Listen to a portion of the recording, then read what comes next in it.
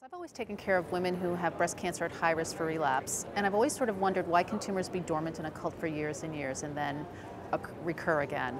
And so looking at the totality of the literature, when we first started to do the study, there were studies and experiments that made me think that perhaps a copper depletion study could promote tumor dormancy. And so I thought that would be perfect for my patients who had breast cancer who had high risk of relapse.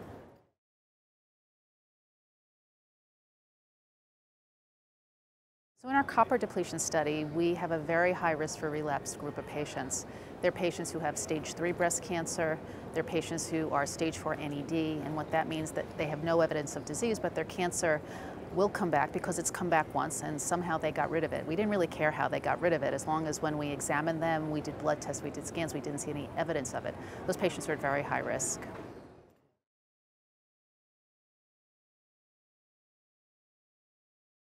So the drug we used was called tetrathiomolybdate. It's a copper depletion compound.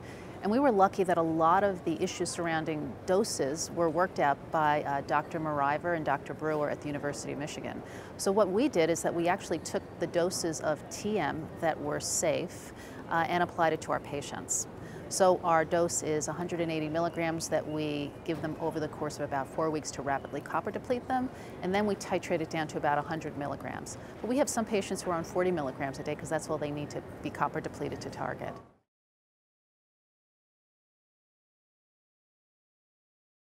Yes, so TM is a pill that you take daily.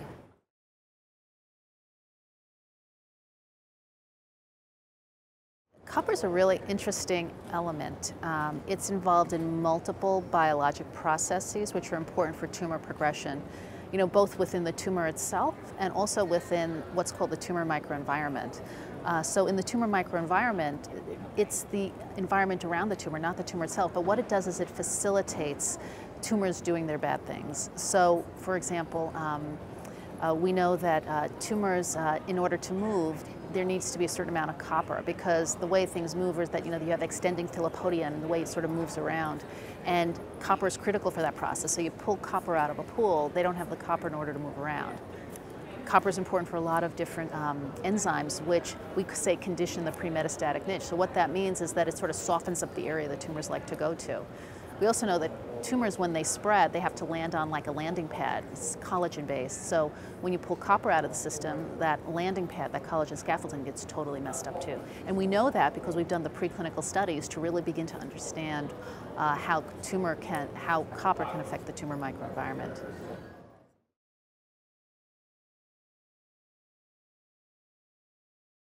So the primary endpoint of our study was to look to see if copper depletion could reduce what we call VEGF-R2 positive endothelial progenitor cells. Those are the bone marrow derived cells that flip the angiogenic switch. So what that means is that they transition tumors from being avascular and micrometastatic to being vascular and macrometastatic. And so we had thought that if we got rid of that step, based on a lot of prior work we had done, that perhaps we could prevent a relapse. And so yes, we found that we reduced these VEGF-R2 positive endothelial progenitor cells, or EPCs, in patients who were copper depleted, but then we really wanted to understand what more we were doing. So we actually went back to the lab and we looked at the effect of copper depletion on the pre-metastatic niche of a triple-negative breast cancer a cell line, which was implanted into a xenograft model, to look to see how it affected metastasis. And so what we found was that lysyl oxidase, which is a very important enzyme in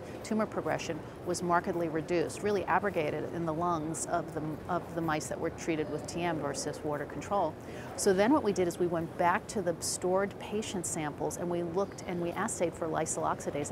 And similar, we found that the lysyl oxidase was markedly reduced in the patients who were copper depleted. So we feel like we're starting to build a story as to what are the different processes that we're affecting.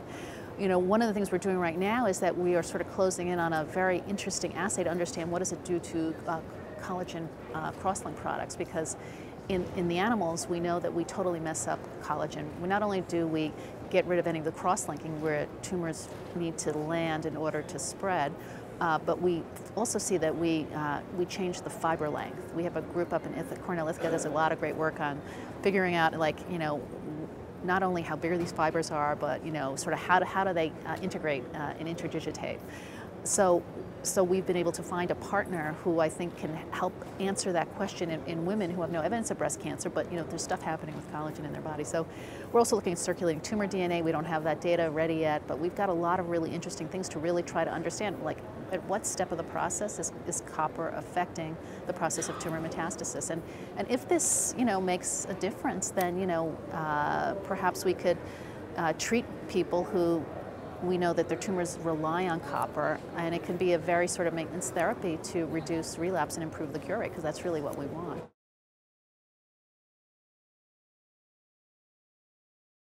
I think that this take-home message is that if we really want to move the needle on curing patients who have breast cancer, especially triple negative breast cancer, where I think this might have its greatest value, is sometimes you need to take a chance, but it needs to be grounded in science. And what we've done is we have really followed the scientific trail on this whole concept really from the very beginning.